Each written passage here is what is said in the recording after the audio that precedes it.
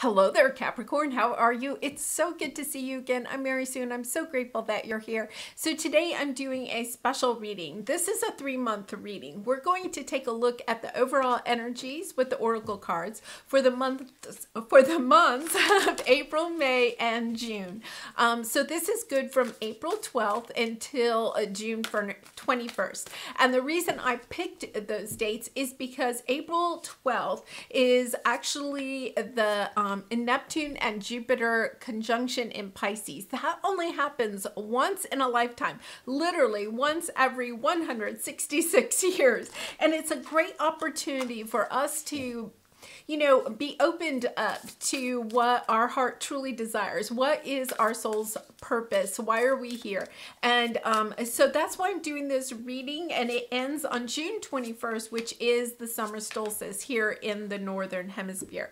So we'll take a look at the overall energies with the oracle cards, then we'll move to the tarot for more details. And if you're enjoying the content that I create or resonating with the message, I'd really appreciate it if you would consider liking, commenting, or subscribing. I really do appreciate all of your support of my channel.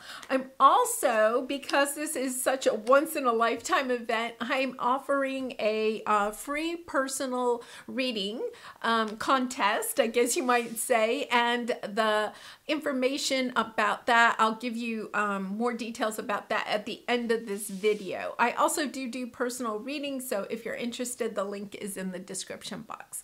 Okay, let's get into your reading, Capricorn. Let's see what we have going on here. So your overall energy for this 3-month period is the whale spirit. Trust the great mystery. The whale is about going deep with our emotions because water represents our emotions, and the whales live in the ocean where there are great depths. And this is about understanding your emotions and how it is all playing out in the bigger picture of your life. The energy is gaining a momentum. I love this because I feel as if you go deep with your emotions and start really trying to come in alignment with what it is that your heart wants you to do, it's as if, you gain momentum about moving forward. One of the things about our emotions is, we can have those roller coaster days, months, years, where we have the super highs and the super lows. Our emotions are there to help us open up to changes that we need to make. So, to help us to better understand where it is that we're supposed to be going. So if you are feeling really positive about your life and very uplifted, it's because you are kind of in, alignment with your soul's purpose. If you're feeling very sad about your life, then it's time to take a look at what changes you may need to make, because look at what you have for your overall energy. You have the Moon card and the Queen of Cups. Very much of a Pisces type of energy, watery, very watery, considering that you're an earth sign. This is very watery energy that you have here. The Queen of Cups is very intuitive, very self-nurturing, very taking good care of herself, understanding that if she does not fill up her own cup, she can't give love to others.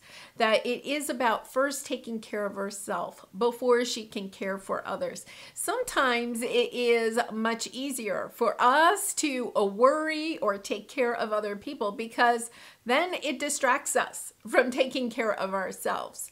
And there's always times in our life where this comes into play. You may have very young children, like a newborn or something that's taking a lot of your time. You could have older parents that you may be having to spend a lot of time with. And, that can take a lot of your time. But it's really being focused on what you really need to do in order to take good care of yourself. And with the Moon card, this is about going deep into your emotions, understanding some of those subconscious fears or emotions that you may not have had the opportunity or perhaps the inspiration or motivation to do, I feel like that is going to be coming into play over these next 3 months. So let's take a look at April. What do we have here? Moth, Spirit, surrender now. Yeah, this is about surrendering to that journey, about allowing yourself to go deep. You know, sometimes this is a really difficult energy because it can bring up a lot of fears. But it is about finding those supportive people around you that can help you to look deep into your emotions and then to surrender to the journey. You know, it is interesting that it says, trust the great mystery. You know, the great mystery is, you know, our soul's path.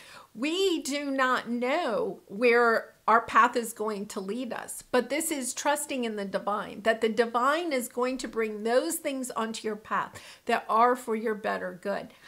Sometimes, you know, this is a kind of a little bit of an energy of really trusting in the divine. A lot of times we have a hard time trusting in the universe, trusting in the divine, because we want to control everything in our life. We feel like if we have control of our life, then our life will go in the right direction. But this is about opening yourself up to understanding that great things can come your way when you do surrender. Sometimes when we're controlling, what we're doing is preventing those wonderful things to come into our path. You and your loved ones are safe. Yeah, I feel as if, you know, there is this sense of, I don't want to surrender to the journey because then I give up control and then I won't have control over my life, my safety, my security, or the safety of and security of my loved ones. It's opening up to the fact that, you know, you could be focusing a lot on the 3D, a lot on your possessions, how much money you have in the bank, how much money you're earning, putting a lot of your worth into what you own or how much you are making. And this is really about opening up to the fact that there are riches that want to come in for you. It's almost as if you are blocking it because look, you have the Wheel of Fortune. This is for April. Like you have riches that want to come in for you. I really get a sense that you're blocking them because it's almost as if you don't trust in the divine. You don't trust the universe. And a lot of times that happens, you know, when we have difficult things that have happened to us, difficult experiences. Because then we start wondering, you know, has the universe forgotten me? You may even be not trusting yourself. You know, that happens a lot when you've made decisions and then all of a sudden you realize, oh, that maybe wasn't the best decision for you, right? And then you're kind of like not even able to trust yourself. You don't want to make any decisions, any changes, because if you make any changes, you might make the wrong decision. You might change in the wrong way. So a lot of times what we do when we get in that energy is we just stay in status quo. But we're not here to stay in status quo. We're here to experience different things. We're here to experience love and to experience adventure and to experience loving ourselves, even facing our fears, you know, allowing ourselves to take a look at those fears, be thankful for those fears, because fear can sometimes keep us safe, but it can also keep us too safe. And if it keeps us too safe, then we don't get to experience, you know, a lot of the joy and abundance that we could be provided if we would just surrender to the path. You know, it's interesting because I feel like, you know, you can sometimes get to a certain point on your journey and then you can look back, you know, decades, you know, back to your childhood and see how certain events played out in your life, even things that at the time you may have felt were decisions that you know, that you regret or something like that, or you regretted shortly thereafter. But there are no wrong decisions. It's something that you need to keep in mind. There are no wrong decisions because every decision helps to bring in a new experience for you. And everything that you are to experience will come to you. in some fashion at some point in your life. So it's this energy of just almost like taking a sigh and saying, okay, I just surrender. Just, it's kind of like, bring it on. Because when you say, bring it on, I release control and I trust the universe. And you say, okay, bring it on. Bring on all the blessings. I'm ready, right? It's as if, you know, they will be showered upon you. It's this energy of you blocking it, because I feel there's an energy of having difficulty trusting, you know, of feeling like life has to be hard or it's not going to pay out. So let's see, let's go ahead and clarify this. Seven of Pentacles, the Fool, the Chariot. Yeah, King of Swords. You know, there's this energy of being stubborn, of, you know, it's my way or no way, you know, and if you are resonating with that, or, you know, for some of you, you may have already gone through this period. If you're resonating with that energy at all, or can think of a time in your life where you were kind of stubborn, right? Not allowing yourself to step into a new chapter. Ask yourself, why did I wait so long? Right? Why did I wait so long to leave that job, to leave that relationship, to leave that situation? Why did I wait so long?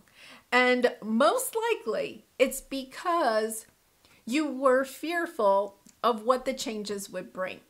Because sometimes when we're in a situation, even if we know intuitively that it's not the best situation for us, what happens is we feel safe in it because we know it.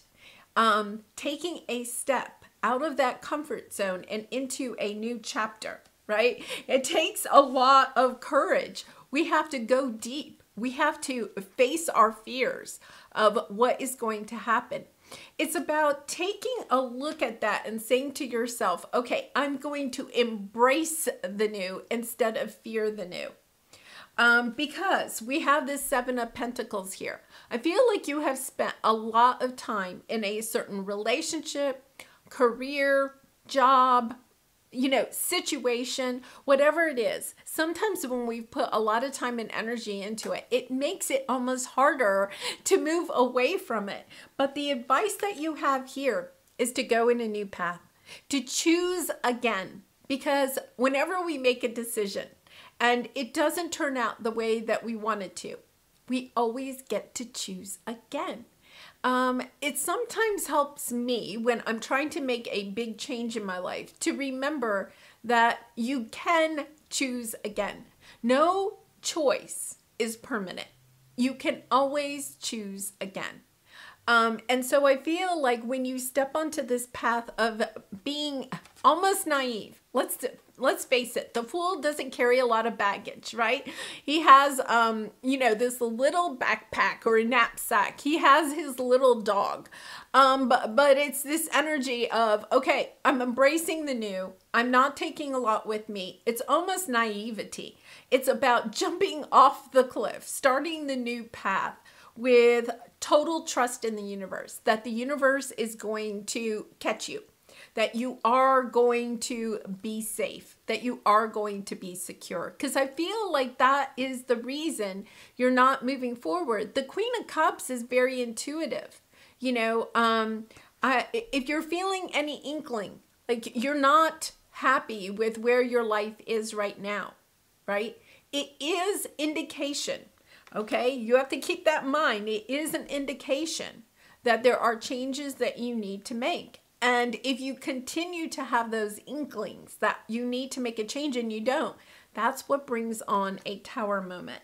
So once you choose a new path, Capricorn, look at this. You move forward very quickly. You move out of the status quo. You move into something that is much more victorious, because the Chariot is not just moving forward. It's moving forward in a much more victorious energy. So I love this. Your April is really about surrendering, you know. There's I remember this one time I was really kind of like stuck. I was holding on. And it was because of fear. You know, that's the reason we hold on to what we have, right? And I was clenching. I was like, no, I don't want to go on to this new path. And then I finally said, okay, I'll give it a month, you know, or give it a week, you know. Okay, I'm going to spend the next week intuitively doing what I am, you know, my heart is calling me to do. I'm going to intuitively do it. I'm going to put down the rules because I feel like you have these rules that, you know, because Capricorn, you're a rule follower, right? You're a hard worker. Those are all good traits. But if you get stuck in the rules, if you get stuck in the hard work and think that life has to be hard, there's no way you can flow, right? Because you're kind of being a little bit, okay, this is the way it is, and this is the way it's going to stay. You have to put that down a little bit and come into this more nurturing energy. The Queen of Pentacles is very nurturing. You know, she has a nice home. She provides for herself. She provides for her family. She nurtures. And there is a sense, there's a call here for you to nurture yourself and to believe that all will be, you know, will work out for your greatest good. So let's see what May brings on. We have the Rhino spirit. Overcome any obstacle. You know, it's when you trust, when you surrender to your path, that it is amazing how things will come into alignment for you. You know, and it's kind of like, I don't even get it. Like, I don't even get it. But you have to totally trust. You have to surrender to the journey. A time to give rather than take. So there's this energy of the Four of Pentacles. Holding on. There's that holding on out of fear. I'm going to hold on to every single penny I earn, right? I'm not going to be generous because I don't know when I may need that pentacle. So I'm going to hold on. And you see how, you know, there's this fence there. Nobody's crossing. Nobody's getting in. Nobody's getting my pentacles, you know. Nobody's getting close to my heart. There's this energy that you have to almost like open the gate. You see how there's all those locks on that key? You know, there's like this chain along here, and then there's all those locks. It's kind of this energy of you are blocking your own success, abundance, joy by keeping everybody out, by just trying to stay safe. By staying safe, you're actually when you stay super safe, when you put up all these boundaries and everything, what you don't realize is that you may feel like you're safe, but you're really not, because you're not on your true path. You're blocking all of this that wants to come in. You know, the Wheel of Fortune is all the blessings, all of the joy, the abundance, you know, the relationships that are more in alignment with who you are, the job that is more in alignment with who you are. It's almost as if you are blocking all of that because it's kind of like you don't, I feel like there's a little bit of you're concerned that you can't overcome the obstacles. There's a little bit of fear of, I have to keep it safe. I don't want any obstacles. So Capricorn, you know, one question would be, have you had a lot of obstacles in the past? You know, that puts you into this energy of, I have to hold on to everything that I have. There's a sense of not trusting here, you know. And it says a time to give rather than take. You know, there's almost this energy of you're hoarding. You know, you're hoarding your money, you're hoarding your energy, you're hoarding your love, you're hoarding your friendship, you're hoarding your own joy, right? And it's kind of like you don't want to share any of that with the world. Well, one of the things is that we receive what we give. So when we are generous with ourselves, and I'm not saying that you have to go give all your money away, but when we're generous with ourselves, with our time, with our energy, with our love, but putting it out there and not truly expecting anything back. Just putting it out there. Giving freely. Then guess what? We receive freely. But here's the thing. The Queen of Cups knows that she has to give and also receive. You can't receive if you're all blocked off like this. You can't receive abundance. You can't receive joy. You can't receive happiness or love. You can't receive because it has to get through this wall that you are putting up. There's a sense of stepping into an energy of giving and receiving equally. Three of Cups, you know, celebrating. The Three of Cups is also under here. You know, Three of Cups celebrating a long-term financial success. You know, almost like family wealth. So let's see what else we have here. Six of Wands again and the Empress. Page of Swords. Lovely energy. When you step into your truth and you surrender to the journey, there's this sense that you are going to be celebrating, victorious. Now you have that in April too with the Chariot. There's this sense that victory is yours. You can be the phoenix rising from the ashes. That is the Empress, right? Rebirthing yourself. When you allow yourself to be more open, to not shut yourself off. Almost, I'm getting a sense of the Hermit energy. You know, just shutting yourself off. Not wanting to, you may actually be generous with other people, but not generous with yourself, because the Queen of Cups keeps coming back. You know, this energy of you have to fill up your own cup before you can, you know, have enough to give to others. So it's a really interesting energy. You know, I have to say, I kind of had an epiphany about this a few years ago. I was really good about buying other people presents, but I never bought myself anything.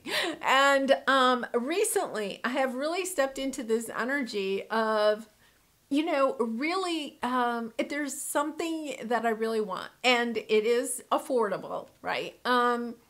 There's this energy of buying it and buying it with joy. Whereas before I would buy it and then feel guilt or shame about buying something for myself because I felt like, oh, I have to give to others, right? And so I feel like that's part of it. It's about understanding that every time that you do something really nice for yourself, that you may do for somebody else. And this really comes in with mothers. And since we have the Empress here, this is mother energy. Mothers, you know, are really good about fixing healthy meals for their family, you know, for their children, making sure that their family is eating well. But a lot of times they don't eat as healthy as the food that they give to their family. You know, it's about, you know, reading to your children. You know, you may read to your young children, but then you never take time to read something that brings joy to your heart. It's about taking a look at some of the things that you would do for a child. So whether you're male or female, or whether you even have children or not, it's almost about like taking care of yourself like you would a young child, feeding yourself properly, putting yourself to bed, giving yourself a bath or a shower, and making sure that you have clean clothes on and, you know, your clothes are well, you know, taken care of, new shoes when you need them. When I got into that energy, I suddenly realized that, you know, it is true. As a mom, I had taken much better care of my children than I really had for myself. You know, I would make sure my children got exercise every day, but I didn't necessarily make sure I got exercise. I made sure my children had a set bedtime, but I didn't really do that with myself, right? So it is a little bit about taking care of that inner child. I mean, when we talk about the inner child, it really is about taking care of the inner child of ourselves. So let's take a look at June and see what you have here. Starfish spirit, open to infinite possibility. When you allow these boundaries to kind of start to open, and that won't come overnight, Capricorn, you have to do it a little bit at a time, because, you know, this is going to be something big for some of you. Don't let pride get in your way. Yeah. So it's like you open yourself up to the possibilities, but you also have to allow yourself grace and understand that, you know, if you want to go and choose again in a certain situation, you don't have to stay in that King of Swords energy and say, no, this is my decision, I have to stay with it, right? It's this energy of, you know what? Yeah, I made that choice. Didn't turn out the way I wanted it to. So I'm choosing again, right? And allowing yourself that grace to do that. Sometimes it is really hard to admit to ourselves or admit to our friends or our family, hey, I want to choose again. It didn't turn out the way I wanted it to, so I'm going to choose again. And there's nothing wrong with that. Here's the Queen of Swords. I love this Queen of Swords in this deck. The Queen of Swords is a little bit like the King of Swords, okay? Cuts out things that no longer serve them. Is willing to make changes based on looking at where it is that they want to go. They're not looking, the Queen of Swords has the telescope. She's looking at the future. She's not looking at the past. She's like, okay, the past is in the rear view mirror and I'm not looking in the rear view mirror. I'm only looking forward. But the Queen of Swords also has a nurturing side to herself, to her. She's compassionate. When she has to leave a job because she doesn't like the job, it's not working out for her, it's not what she thought it would be, right? She does it with grace. She doesn't go in and, you know, cause a big scene or anything. She does it with grace. If she has to allow people in her life to leave her life, she does it with compassion and grace. It's about making choices about what needs to be in your life and what no longer is serving you. And then allowing those things to leave your life in a graceful way, you know, which is really, you know, sometimes when we say, oh, cut out, you know, what no longer suits you, then what happens is, you know, then we get into this energy of, you know, telling people off. It's not about telling people off. It's about wishing them well and wishing yourself well as you move on in a new direction. Hanged Man. This has been coming for some time. You are attached to something that you have lost. So Capricorn, take a moment to think about that. What are you attached to something that you have lost in the past? This could be a relationship. This could be, you know, a job. This could be a choice that you made that didn't turn out the way that you wanted it to. It's you're looking at what you have lost instead of what you could gain by making a change. When you disattach yourself, detach yourself from this energy, guess what? You have the Wheel of Fortune. Now I want to say, Capricorn, you have the Wheel of Fortune at the beginning in April and also at the end in June. It's like one of your first cards and one of your last cards. This means that this is in your energy. It's in your aura. It wants to come in for you. The universe is just saying to you, you know, you have to allow us to bring in this joy and abundance. You have to allow us. You have to unlock all the chains and kind of put down your pentacle and step away from the fence and kind of loosen your grip. It's a little bit about loosening your grip and trusting a little bit more in the universe. So let's see what we have here for your Soul Truth card. And one of my favorite cards in the deck. What if it isn't true? The thing you are telling yourself right now, the concrete reason why you think you don't belong, you can't do it, you won't get there, you're not enough, or it's not for you. What if it wasn't true? Now, Capricorn, we have that King of Swords energy at the very beginning of the reading. This is the King of Swords energy. You know, oh no, I know that this is true, right? And I'm standing by that. But the Soul Truth card is asking you, well, what if it wasn't true? What if you are enough? You know, what if you do belong? What if you can do it? What if you will get there? You know, opening yourself up to that allows you to drop this energy and to step into the Wheel of Fortune. It's almost you have to shift your mindset about from I can't do it to I can do it. It will happen for me. It's time for a soul chat. Close your eyes, put your hands on your heart, and ask the wise one within you. What if it isn't true? What else might be possible? What lie do I need to let go of to reach my soul's truth? And that's what it's all about. It's about dropping that lie that you're telling yourself. And, you know, I'm going to come back to that inner child. It's about, you know, you may feel as if you or your inner child, you know, can't do it, right? It's possibly something from childhood that somebody somewhere along the way convinced you that you couldn't do it, or you didn't belong, or you weren't good enough, or, you know, that it's just life isn't for you. And it's about letting that go to the wayside, letting go of your grip of that so that you can step into this lovely new energy. Courage. My fear of rejection does not stop me from bravely going forward. Yeah. It's about putting down the fears and stepping into your sense of courage, of saying, you know, I have the courage to give it a try. Just give it a try. Give it a try for one day. Give it a try for a week.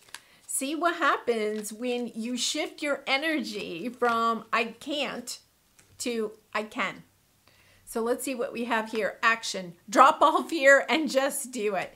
You have the power to create and be whatever you truly want. Look inside your heart and take positive action in those things that bring you closer to achieving your desired goals.